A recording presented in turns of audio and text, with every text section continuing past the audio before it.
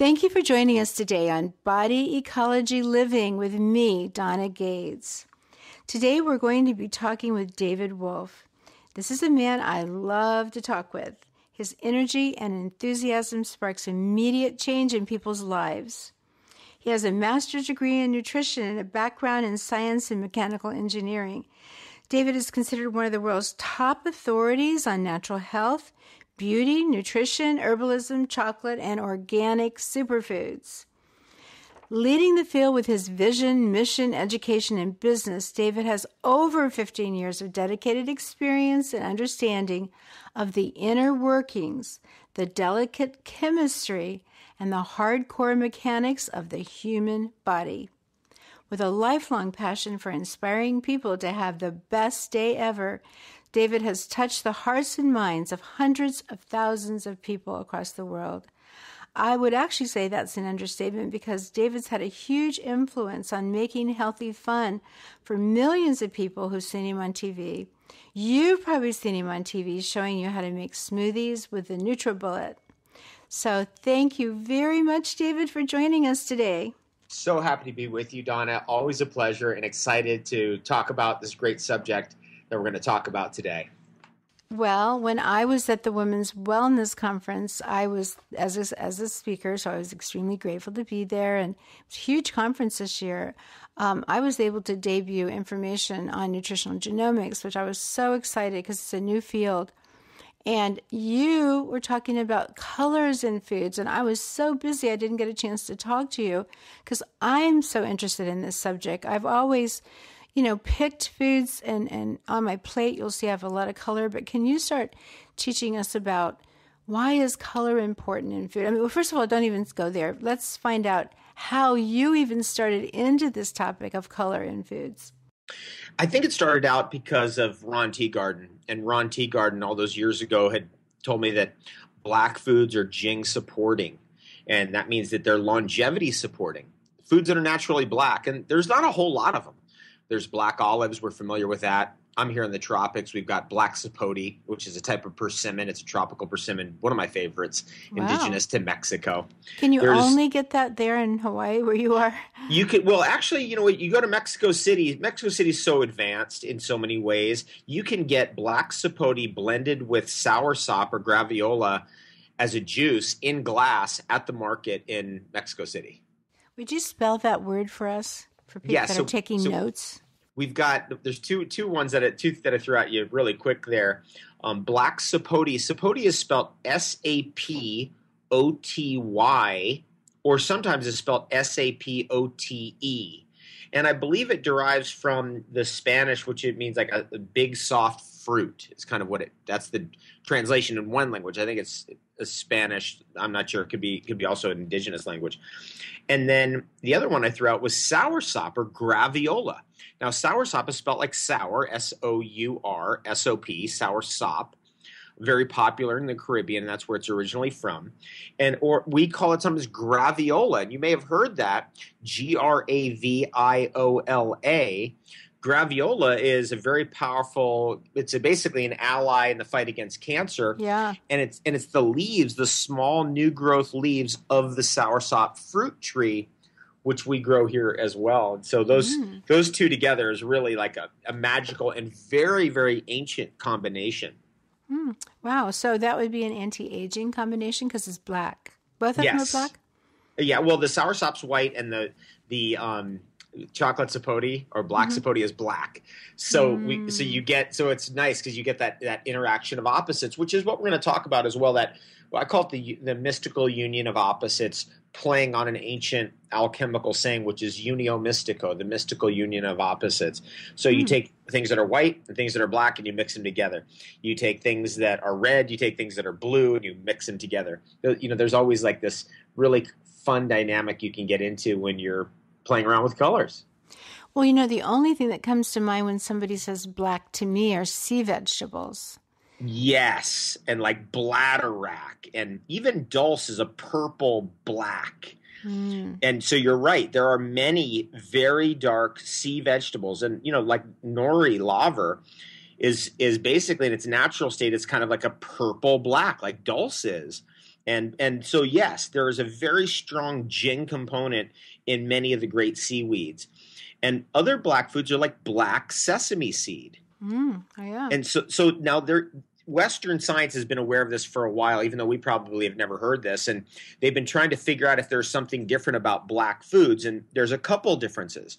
One is they're dramatically higher in antioxidants than any other color food, sometimes as much as 6 times higher or more. The other thing that's very interesting is that black foods are higher in zinc. So if you take the same food, let's say black sesame seed versus a white sesame seed, the black sesame seed is higher in zinc.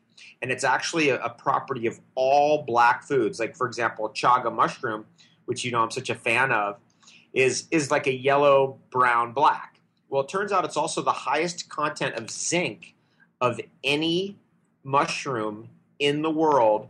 It's higher than any plant, and it's almost higher than any animal. The only animals that are higher in zinc than chaga mushroom is guess what? Black ant.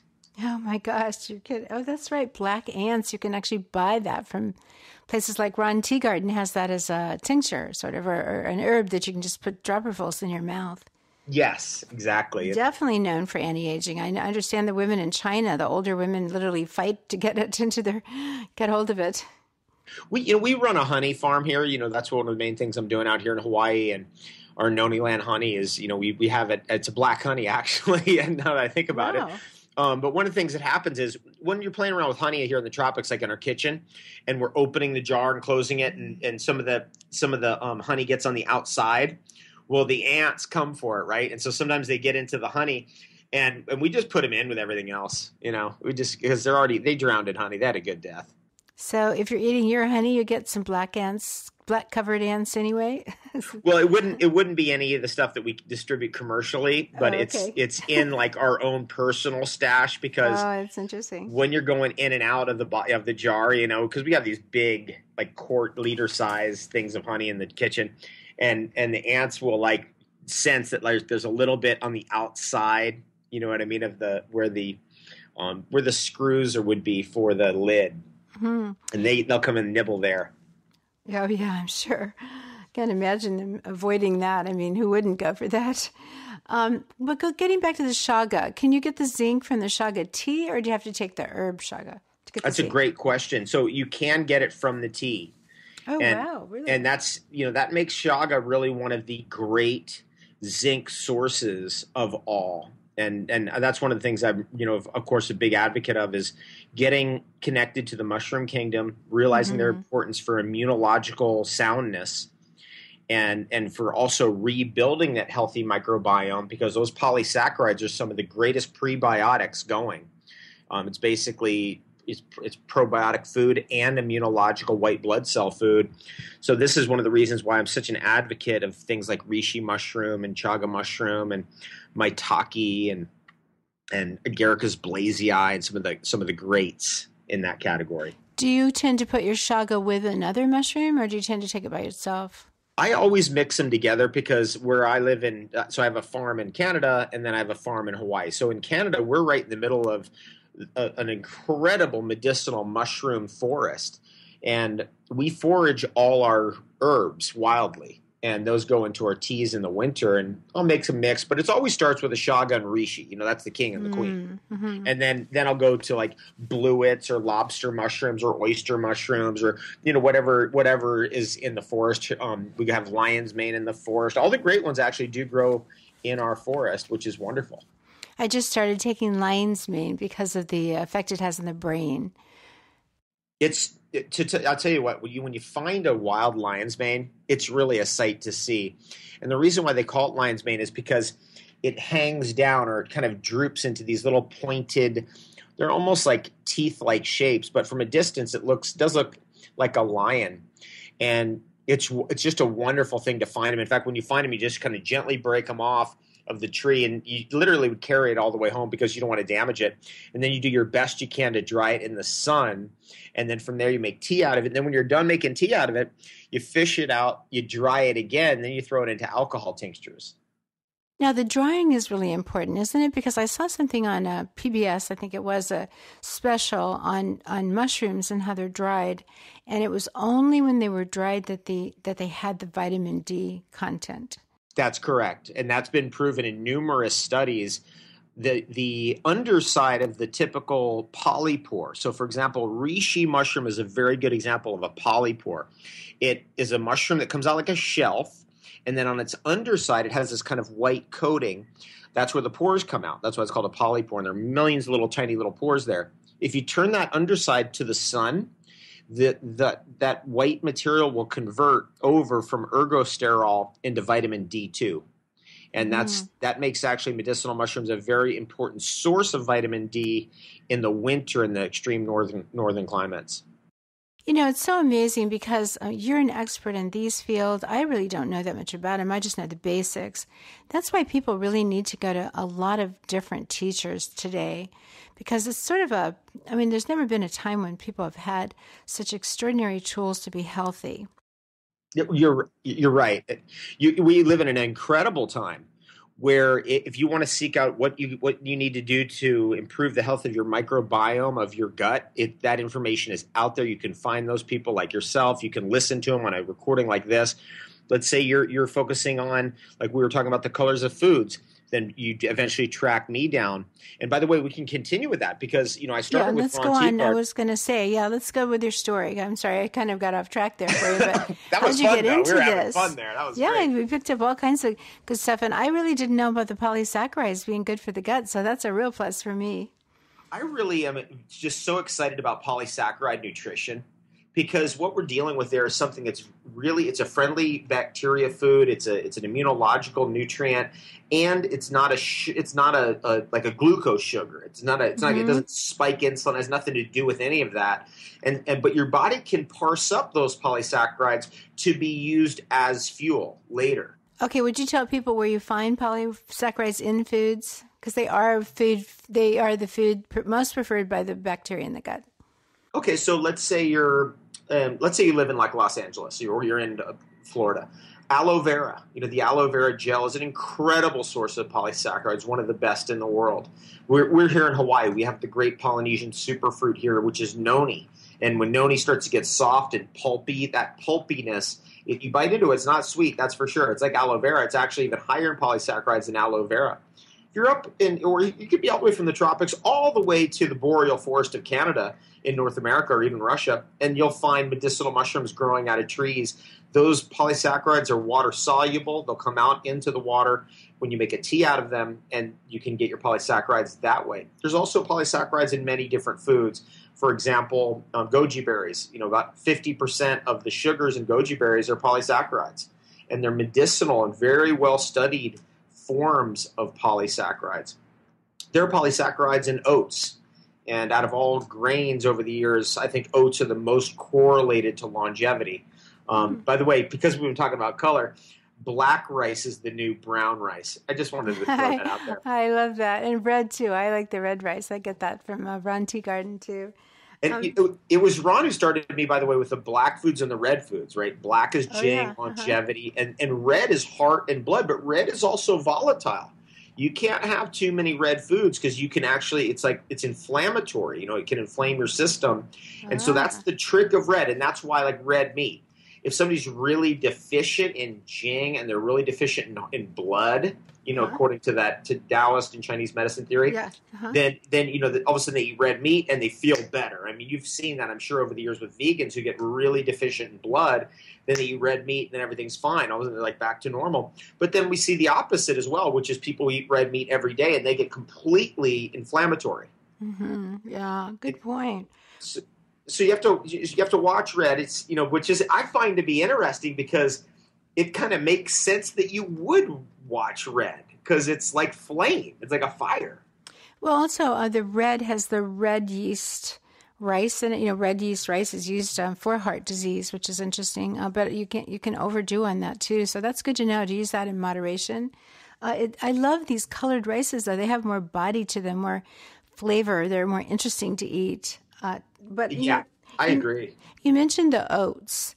And it's interesting that you said that because I've got, usually because I'm started off working with people with Candida, that to go off of all grains completely. And then, they can, after they've got their yeast infection under control, they would introduce them. If you've got a real serious gut problem, you can even have quinoa and millet. The things I recommend, they're fine for if your gut's okay, but you're just fighting your candidiasis, and in Body Ecology, we've got the quinoa and millet and so on, amaranth and buckwheat. Those are fine. But then eventually people can go, once they've established a healthy inner ecosystem, they're eating fermented foods. If they prepare them properly, they can go back into some grains. But I like these dark black, I like the black and the red rice, and I like oats. So it's so interesting that you're in agreement on this. And the thing I always try to warn people about oats is to buy the whole oats, like the kind you buy that they feed to horses. It looks like rice, but it's yellow, darker and yellow.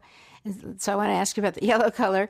But, if you just buy oatmeal, what they do is they bring the oats in from the field, they slice them up, and then they pack them in a jar. And so they have nasty stuff in them, like eggs and larvae and dirt. And, no, it's awful to eat oatmeal. So I always tell people, buy the grain, the whole grain, soak it for at least 8 hours and wash it well, and then cook it very slowly for a long time. Like I like for people to put it in water and let it cook for a while because it's so much easier to digest if you do that.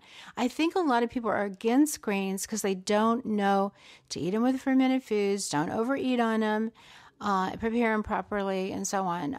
Then they become very beneficial again for the gut. So wanted to throw that out there too. But let's get into that. So oats are yellow. Yeah, so let's talk about yellow because yellow was the next color that came up for me actually. So what happened was that each of these colors has a code. So I want to give you that code as to what their general property is. For example, red is blood and it's heart, but it's volatile. Got to be careful. Orange, anti-inflammatory, or gold. So the yellow, gold, orange is all kind of one color. They're tissue building, they're tissue repair, they're anti-inflammatory, they're immunological in that vitamin C type of way, where they purify like the sun. But not in the mushroom type of way where they create a deep, long-term immunological strength. Or yellow, gold, orange is more like a vitamin C kind of like, hit it and do the job. But then, it's not something that's going to last that continues to build over time. Whereas the polysaccharides do. That's been shown that, like, for example, beta-glucans, if you take it repeatedly every day, like beta-glucans is in all the medicinal mushrooms. Mm-hmm. If you repeatedly and consistently take medicinal mushrooms or beta-glucans, it creates an immunological momentum, which is a totally different type of thing than what I'm talking about with like the yellow, orange, and gold color, which is that sun energy, that vitamin C energy, that ozone energy, which is like kind of kill off the bad guys, but then there's you have to do it again tomorrow. What do you have growing there in the farm that's yellow? Oh, we've got all kinds of things. I've got gingers here. We got a whole ginger collection. We've got yellow cacaos, yellow chocolate fruits here, quite a few of them. We have noni. Noni comes in yellow and then can turn it actually into an opaque white. So it varies between those colors. We have yellow papayas, and they go all the way from yellow to gold to orange, and that has to do with their content of, for example, alpha-carotene, lutein, which is yellow, and then if you go all the way to beta-carotene, then you're at an orange. And so, by the way, these compounds, the color pigments that are in our food, they're actually the strongest antioxidants that are in the food. They're anywhere from 3 to 50 times more powerful than vitamin C. And they are usually, not always, but usually fat soluble. So, for example, beta-carotene is fat soluble. Lycopene, which is what's in our tomatoes, is fat soluble. And there's a whole coming science of this that I've been working with. And I'm just literally, I started a book on this subject called The Color Cure. I got 600 pages into it, and I'm not even close. I think it's going to go another 400 pages. And what I'm going to do, if anybody's listening right now has been following my work for any period of time, I was going to release it this April, but it's probably actually going to be a couple years before I release this book because I want to get it to like 1,000-page book with all the colors, the whole story behind each color, all the color pigments, recipes, everything all together like a big, giant kind of hardcover book. Well, when you said they're fat soluble, are you saying that you should eat them with fat or? Well, okay, this is what's Okay. been discovered. Let's say you wanted to maximize your uptake of lycopene, which is in tomatoes. Mm-hmm. This is what the science indicates. If you blend the tomatoes, you absorb the lycopene better than if you just tried to eat it raw. Because that makes sense because when you blend, you're exposing more surface area, so you're more likely to absorb. But the difference isn't great. It's about 5% or 4% more if you blend versus just eat it, because we don't chew enough, obviously. And then the next step is if you blend it with some kind of a fat present. Let's say it was olive oil or avocado or whatever your favorite nut or Coconut seed is, oil coconut or coconut oil, milk, maybe. coconut milk, Mm-hmm. almond milk, whatever. That you will increase the uptake of that lycopene significantly, even up to 40%. So if you just eat it, we're really looking at like 5% absorption of lycopene. If you eat it or if you blend it and drink it, you're getting maybe 10%. But if you blend it with oil or something fatty like an almond milk or coconut oil, Mm-hmm. you're going to get up to 40% uptake of that lycopene. Now, here's where it gets crazy. The research indicates that if you heat it up at that point, so you blended it with oil and now you've heated it up, so it's not boiling, but it's just like that sipping temperature where it's too hot to drink it, but you're just kind of like spooning it in, that your uptake will go up to about 60% of that lycopene, which is 12 times higher than eating it. So you're recommending to heat it? Yes. Now listen. How would you do that though? Like you've made a smoothie or something with the fruit and the coconut oil. Now, how are you gonna heat it? Well, smoothies aren't the best thing heated ever. So no, I haven't seen that ever. If it's a morning smoothie, probably not. But let's say it's an evening thing, and you were making a soup.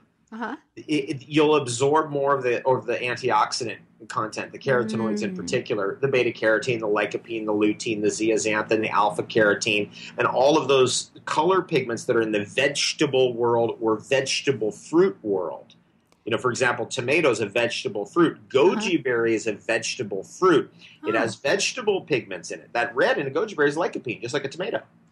Now, lycopene is very good for what? Lycopene is an extraordinary blood builder and blood protector. It's red, so obviously it has very powerful effects on blood and heart, but it's also immunological and very powerfully immunological. Now, this is something that the research indicates that I've actually found it actually has correlated to my experience, that if you do a heavy amount of, for example, tomato soup, I've been doing tomato basil soups with chia seed in there and a little bit of garlic, a little bit of onion, a little bit of oregano, thyme, rosemary, that kind of flavoring it out that way, a little bit of cashew. If you make soups like that, and I have a blender that does that, the NutriBullet RX. It's designed to do that, by the way. That's why we designed it that way, to extract those the lycopene and the lutein and the beta carotene. Mm-hmm. What ends up happening is that if you do that consistently, you feel what the research indicates you should feel, which is about a 72-hour lift. Like, it's an antioxidant lift, but it's also an immunological lift. And I've had that experience of just doing only those kind of soups when I'm, for example, on TV. Sometimes I'll be at the TV studio for 24 hours. Like, I'll be there all day and all night, and I'll just live on those kind of soups. And so I've been really tuning in. It's like, okay, am I feeling what the research indicates I should be feeling? And the answer, I have to say, is yes. Yes, it's way different. And so what we're driving at is that the food we already have, like tomatoes or whatever it is you want to, goji berries or whatever, or it could be anything in the melon family, by the way, because all of those that whole melon family is all vegetable pigments, fat-soluble pigments, that you can actually get a lot more out of that food based on how you prepare it. Mm-hmm. And what you're really getting a lot more of is the color pigment, interestingly. So you're saying that the NutriBullet RX is better extracting these nutrients, and then how are you heating it? Yeah, it's heated by friction, just like of the old Vitamix. Oh, yeah, you just keep it going, and then it starts to get hot again. And it does it automatically. So we just created it so as you hit one button, it goes for 6 minutes and 45 seconds, it shuts off, and it's perfectly piping hot, and so it's done everything for you. So, for example, if I make a tomato basil soup, the thing I'll put in there is chia seed and olive oil and a little bit of cashews, like maybe 8 to 10 cashews in there, and then lots of my favorite herbs go in there. onions, garlic, oregano, thyme, that kind of stuff.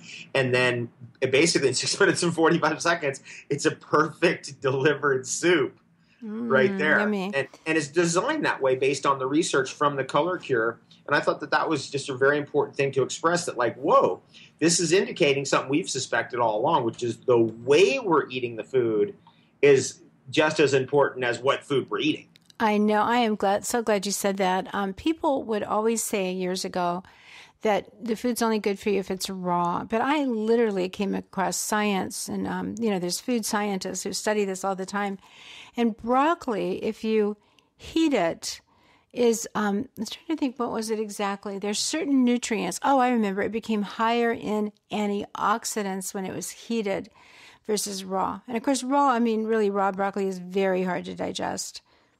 You have to have really strong digestion to digest raw broccoli, and I like raw broccoli, but I don't recommend it for most people. To digest those little florets, you have to have a lot of digestive fire. Mm-hmm. But what about green? Because broccoli is green. Okay, so green is actually a mixture of two colors, which is green and yellow. Now, we've seen that. We've detected that before. And that has to do with the ratio of lutein and zeaxanthin to chlorophyll. And they're always together, by the way. So beta-carotene, for example, is always present with chlorophyll. You'll always find these carotenoids with chlorophyll. They're mixed together. So what I'm driving at is like your kale or your spinach never turns yellow. It already is yellow. It's just that the chlorophyll is breaking down, and now you see the yellow. That's an important distinction to make. Yellow is, in my opinion, from my research on color, the first color that arises out of the twilight of gray and black and white and silvers. Isn't that interesting? Because the sun is yellow, and I think we always have a love for that color. Yellow is happiness. It is, by the way, what's interesting, one of the great yellow compounds that's in our food is quercetin. And quercetin has now been correlated to be likely the candidate as to what causes St. John's wort's antidepressant qualities, which I find to be interesting because it's yellow, so it causes happiness. Interesting. Yeah. I say quercetin mentioned a lot when some of the modules I've attended at A4M. Quercetin shows up as a very excellent supplement to take. So now you're getting it from food, which is even better, and you're going to get it on a regular basis if you're eating this all the time. So green, is there anything else you want to say about green? Because, dark green leafy vegetables, kale, collards, everybody, I think, tries to put green into their diet every day. Green is the neutralizer, the deodorizer, the detoxifier, the liver cleanser. It's absolutely necessary in the world that we live in today. I'll take green powders and I'll do neti pots with them. That's how strong I feel about chlorophyll, going through my body. That's, everywhere, every direction. This is the whole thing of doing wheatgrass enemas. You just get that green into everything and get it touching everything, because chlorophyll is a very powerful heavy metal detoxifier. Chlorophyll is a very powerful blood builder. Chlorophyll, this is something amazing, and I have to believe that the ancients were onto it. The whole thing of the squaring of the circle, that whole alchemical riddle, that's exactly what chlorophyll is. It's a circle and a square together. It's a square planar arrangement with a circular group of ions in it. In the very center of it's magnesium. So it's a circle and a square at the same time. Well, now, do you explain this in the Color Cure? Because this is a whole body of information no one will have ever heard before, and nor will they get it anywhere else. It's what I loved about this book is I went through about 1,000 peer-reviewed studies. So it's really there's no other way to go, because I can't rely on books that aren't scientific for this subject matter, because of course I'm going to read them. I read Steiner, I read Goethe, I read Newton, their theories on color. But ultimately, when it comes to the actual structure of the pigment, the structure of chlorophyll, you got to go to where what our scientific theory is. And by the way, I want to say something about that. There's a huge discovery in there that came to light for me, and that is every color is associated with a shape. That was a mind bender, and this is the correlation. It starts with yellow. Yellows have the simplest shapes of all color pigments. Then it goes to orange. Then it goes to red. Then it goes to green. Then it goes to purple. Then it goes to brown, black. Then it goes to blue. Blue is by far the most complex of all shapes. It symmetrically organizationally, for nature to produce a blue pigment is very difficult. And in fact, most cases, nature will fake a blue. Instead of actually producing the blue pigment, it will use color refraction or structural coloration. The structure of the eye, the structure of the feather will make you think there's a blue there, but there really isn't. There's only a brown or a black there. Now, why do the shapes matter? And how did you discover that? I said this is the very first I've ever heard of shapes with color. This to me has to do with organization and symmetry. It has to do with efficiency. So in looking at like how in the world did color even arise? I mean, first of all, there came an idea that just was a bender for me completely, which is there was a time before color. There was a time in the universe before there was colored objects, before color existed. And that colored substances are more symmetrical. The molecules are more organized, and they follow a very specific pattern. I started to see it. I started to go, oh, okay, I know what that is. That's going to be a yellow. You can actually show me, Donna. You can take any molecule, you can throw it up there, and I can tell you what color it's going to be. That's fascinating. Wow. So a time before color. I mean, our eyes. Do you think there was ever a time when I know other animals can't see color? I don't think dogs can see color, can they? Not as well as us. And then we have the eyes to see that. Is that just part of the evolution of what occurred and development of life on the earth? I mean, first there was shapes and structure, and then eventually color came. In other words, there was a colorless world once upon a time. Possibly. I mean, I think that the colorless universe came probably before the Earth. But there are throwbacks to the colorless universe before things had become more organized or evolved or developed to create the complexity that could create a yellow, and then the yellow eventually led to an orange, and the orange led to a red, and the red led to a green, and the green led to a purple, and the purple led to a brown. You know, all of that kind of stuff is probably pre-consciousness or whatever your theory of the universe is, or pre our kind of consciousness. But there's a sense that there's a throwback to that time. For example, let me tell you one that I've seen here in Hawaii, which is a rainbow cast by the moon. When the full moon casts a rainbow, not a moonbow around the moon, but an actual rainbow cast by the light of the moon. It's actually one of the most brilliant things you've ever seen. What it is it's a rainbow, but instead of it being red, orange, yellow, green, indigo, violet, it's not that. It's actually shades of silvers and grays and whites and blacks. It's one of the most incredible atmospheric phenomenon that you can see in your lifetime. So there's no color in it. There's no color in it. Wow, amazing.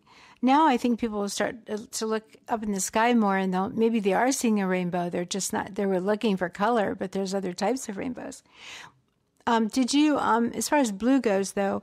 Now, when I go to Florida, and particularly when I'm on the West Coast, in a place like Rosemary Beach or Seaside, the water there is absolutely beautiful. It's a beautiful teal blue. And now you've got me wondering, is that a fake blue or is it a real blue? Like, how do you tell the difference? And what are some examples of blue foods besides blueberries? Good question. Okay, this is what Rudolf Steiner said and Goethe said. So I think it makes sense. When you're standing in light and you're looking into darkness, the light will refract towards blue.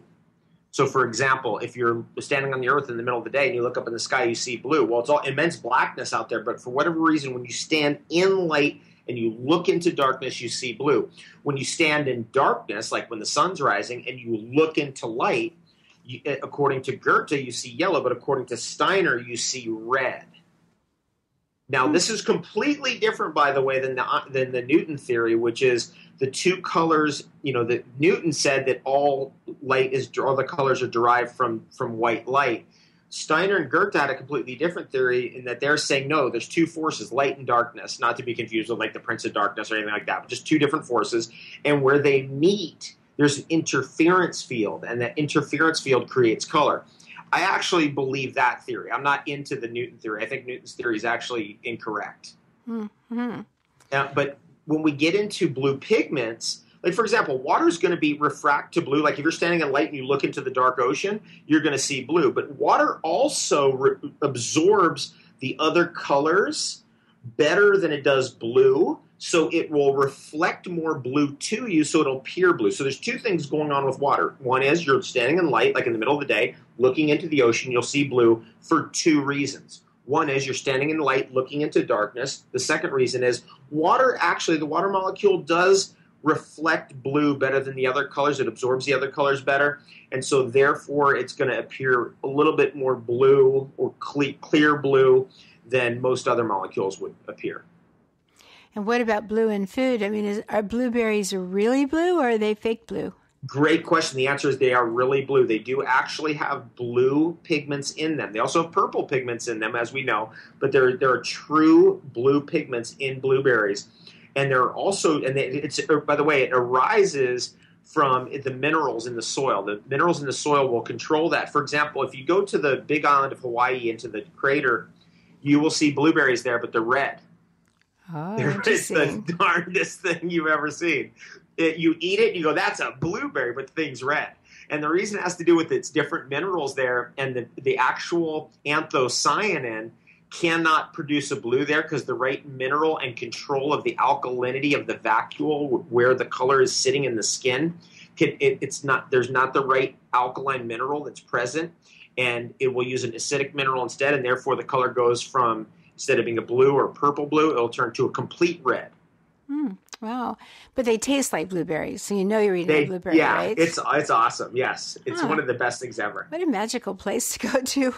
Super magical. What about glasses? You know, people pick sunglasses, for example, that have different colored lens. What do you think about that? Good or bad? Great question. And you know, I'm becoming an expert in this area. I'm probably not the leading expert, but I have learned enough to use a program on my computer called Flux. I'd recommend that people get, I think it's Flux online. You could get it, Flux. And what it does is late at night, it blocks out the blue part of the spectrum from your computer screen. You can turn it off at any time. But what that does is it'll keep your eyes happier and healthier longer, and you'll be able to look at that computer screen longer. The blue end of the spectrum can damage your eyes. And that's what we've learned from all these, decades of now TV screens and computer screens. It's really the blue that can create problems as you go on. And actually, what Flux does is it changes to more of the yellows, which are easier on the eye than the blue late at night. You start to really notice a difference when you've been using Flux for months, and all of a sudden you turn it off and you go, whoa, that blue light is like, you can really detect it. Now, you can't use Flux if you're a graphic artist because it's not going to allow you to see the full color spectrum in a natural way because it's blocking out the blue. It's a blue blocker. And this is to be said also with blue blocker glasses, that there's something to be said for them that protects your eyes. Blue blockers protect your eyes. Now, there's different types of blue blocking technology out there in sunglasses. I haven't followed that in a while, but I'd say it's overall a good thing if you have damaged eyes and if you have very light eyes in heavy sunshine. And it's okay, though, to eat blueberries for the eyes. The blue's good for eating, right? Yes, absolutely. Just so people don't get confused and stop eating blueberries thinking it's bad for their eyes.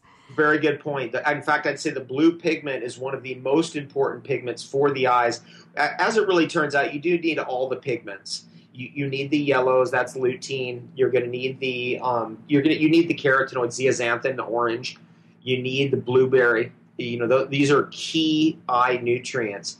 And then, to some degree, you could also say things like astaxanthin, which is a red.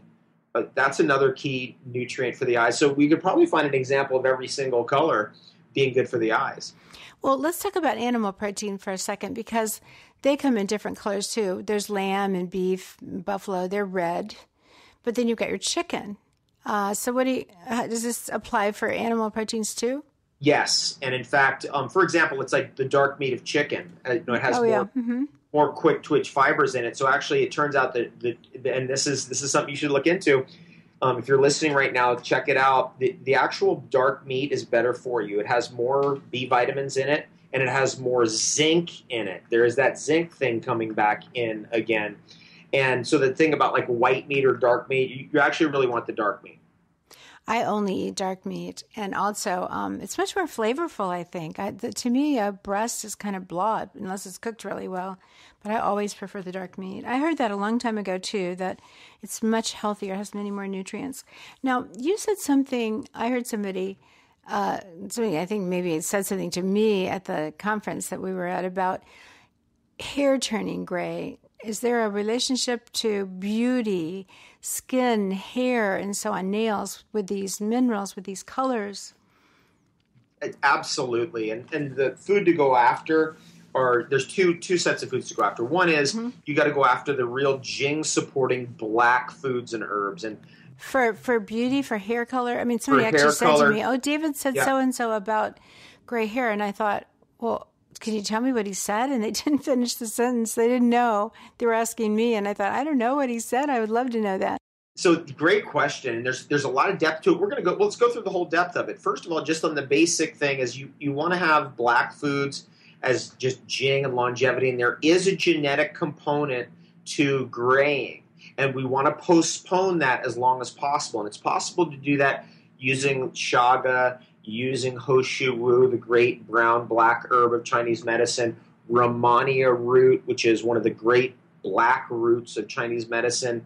Some of the great, Yakomi is another black herb in Chinese medicine that I really, really like because it creates very flexible and tough tendons and tissue, and it's great if you're kind of a rough and tumble type of person where you like to get out there on the weekend and just really have a lot of fun. So there's that level of it. That's so interesting because those you just named a whole bunch of anti-aging herbs. As you were listing them off, I'm thinking, wow, every single one of them is known for anti-aging. Heishu Wu is known for people that are taking it, their hair stays darker. Yes. So interesting. And so then there's the Ann Wigmore theory, which is you want to get, and this fits in right with your teachings, is you want to get these live cultured foods because you're going to get those live enzymes and B vitamins, which have an effect on allaying the aging process and also affect a change in the hair and improve the quality of your hair, your skin, your nails, because the young plants have more silica. And the young plants have more silica, and then as they mature, they produce more calcium. So that's kind of like this idea of sprouts and sprout juice. And, Ann Wigmore used to do this thing of like taking sprouts and then fermenting the sprout water. The plant was sprouting in and then drinking that. Oh, yeah. Mm-hmm. So there's that whole angle. And then let's go a little bit deeper. It turns out that most of the aromatic compounds, or the flavor smell, the smell of food, so the things that cause it to smell like vanilla, the aromatic compounds and the color compounds are related chemically. And they're related because they're all built out of one amino acid, which is tyrosine. Wow, that's an important amino for the front of the brain, prefrontal cortex, very essential for the thyroid. And then super essential for producing the fundamental building blocks of aromatic compounds, things that give smell and flavor, and color. And so when you start to develop tyrosine up a few steps, it turns into dopa, L-dopa. So depending on how you want to approach it, for example, mucuna, I'm a huge fan of mucuna, I grow mucuna. I eat mucuna every day when I'm at home. Mucuna is super high in L-dopa, and dopa is a tyrosine-built molecule, and it is the immediate precursor to your melanin. So it goes from there into a betalain type of molecule and then starts to rack together and form into melanin, and you've got to have melanin to keep your hair from turning gray. Yeah, that makes a lot of sense. What about serotonin? Because you're thinking of L-dopa, dopamine, a brain chemical. Do you think yellow has anything to do with serotonin? Because we're absolutely. Yeah, there's no question about it, actually. What's interesting is that there's only one other pigment group that's formed out of amino acids, and they're formed out of the tryptamine pathway, actually. There's colors are almost the lion's share of color pigments in our food, and everything we see that is actually a color pigment is made out of tyrosine and phenylalanine. But, because tyrosine and phenylalanine are made out of each other, so they're all in that same group. But there's a small fraction of color pigments that are made out of the tryptamine group, and serotonin's in that group. And they are almost always yellows. Mm. What made me think of that when you were talking about the putting the flux on and blocking out the blue light and you're going more toward the yellow, I thought, I wonder if that also then would stimulate serotonin so people would sleep better. I was wondering, Yes. that's when my first question came up was, is serotonin related to yellow? So that would be great. The blue light does cause a problem with sleeping, and that's why late at night on your computer, you got to be careful about that blue light. Again, when you start using a program like Flux, maybe there's other ones, I don't know. Flux is just super easy to use. The whole thing's on and going within 30 seconds. You're up and running. Wow. You start and then you turn it off and on in the middle of the night. You start going, my God, what was I dealing with before? It's really shocking on the eyes to have that level of blue light, and it does disturb sleep patterns. Mm-hmm. Well, you know what? You just amaze me. Every single year you amaze me because you come out with the most interesting things, the most useful things. You're just a gift to the world, David. And everyone loves your enthusiasm. But this book, we've all loved vegetables. We've all known how important vegetables were, but now it's like you've given us a whole different understanding of color. And I think this is going to make people better vegetable eaters now. I mean, who could never, well, proteins too, because as you said, they have color in them, but I've always said we need at least an 80% plant-based diet. And bringing this whole element in about color is amazing. I really like color because it's so simple and everybody understands it. And I wanted to, before we're done here, Don, I just want to go over the colors and their effects again because we only got through red, orange, and yellow. Now, red, remember, that was blood building, heart strengthening, but still volatile. You got to be careful. Orange and yellow and the gold in between, those are anti-inflammatories, tissue building, tissue repair. Some of the great vitamins, for example, vitamin B9, folate, it's yellow. And it's tissue building, right? Because that's what you need when you get pregnant. You have to have those yellows. You get into vitamin B2. Vitamin B2 is like orange, and it can go orange even into little tiny bit green. It's a flavin. The riboflavins. The flavins actually have a color. And then green, that's a neutralizer, deodorizer, detoxifier, liver cleanser. We talked about that. But blue has to do with bone marrow and recreating yourself and stem cell production and eyes and throat and thyroid protection and neurological defenses. And blue is a super key color pigment to be going after. That's why I'm a fanatic about blueberries.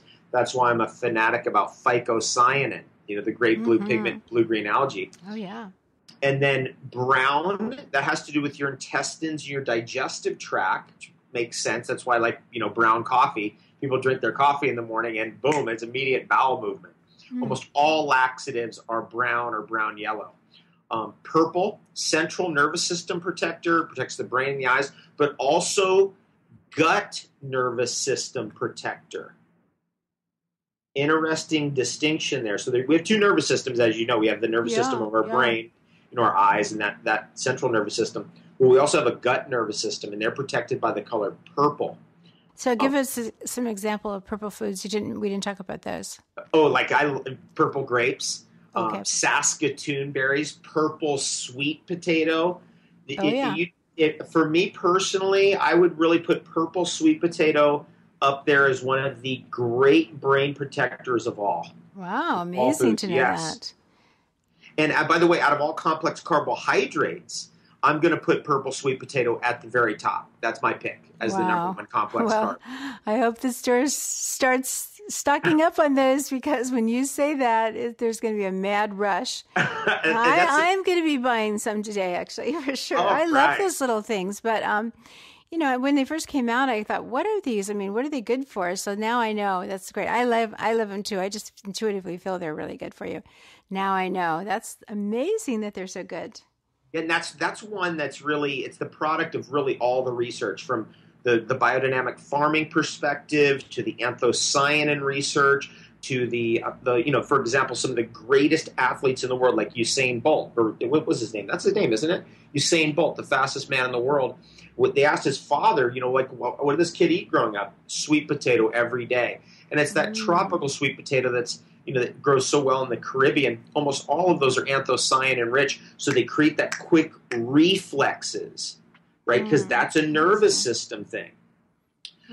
So then the next two colors, one of them is white. So white's the pigment that's not there. People ask me like, which pigment is white? Well, it's not there. It's when there is no pigment there, but it will be white. That's lungs. That's your source energy, and it's immune system too. White has a lot to do with the immune system, as do yellows. And what's then white? White. So cauliflower would be white. Yeah, cauliflower would be white. Or for example, many of the great roots that we love so much, like astragalus. Astragalus is a white.